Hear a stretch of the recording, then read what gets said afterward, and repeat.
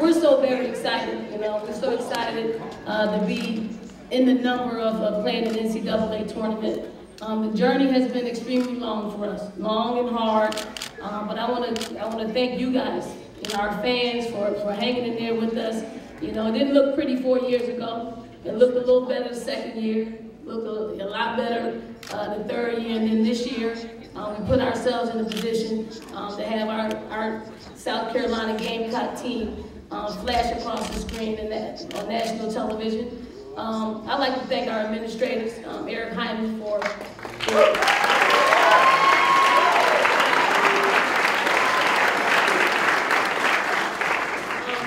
actually giving us the vision and believe. We believe in his vision. He wants all of his teams to compete for national championships, and we certainly want to do our part as the South Carolina women's basketball team.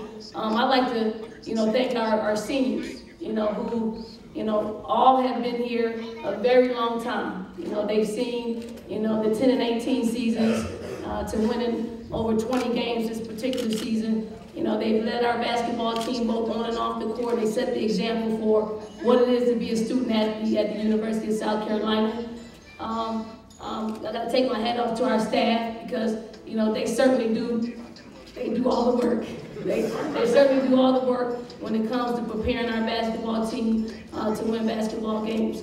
And I thank you guys, for your tireless work, and I want to thank you in advance because you got a long night ahead of you.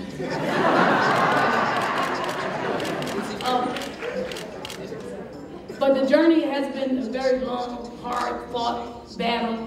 I want to thank our kids. I actually want our managers, people that don't start. I want you guys to stand up. Our managers, CJ, our director of basketball, our players that don't start.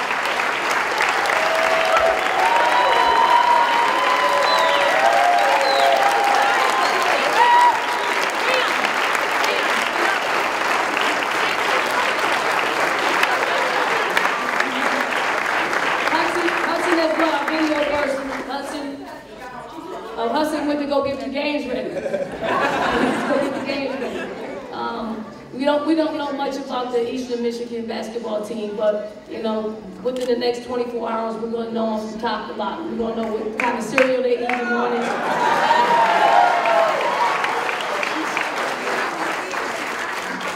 But John, we got Jen, our strength and conditioning coach, and our trainer. We play our best basketball and we're able to have every single player suited up and ready to go. This particular year, we had not very many players miss any games, and that is why we're able to be successful. So I want to thank you guys for keeping them on the court.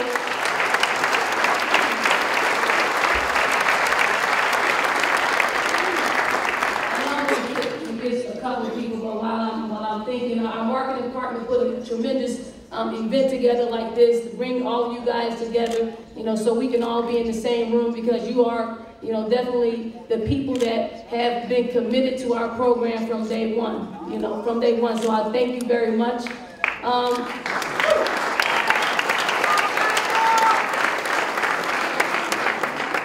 I'll be remiss if I didn't thank my mother for agreeing to have me come down to South Carolina and take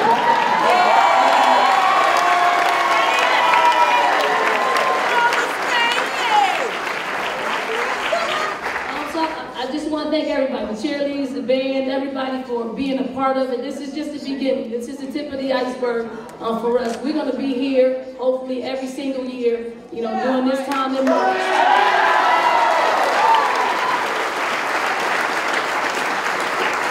So instead of having it in the McGuire room, we're going to have it in Colonial Life Green.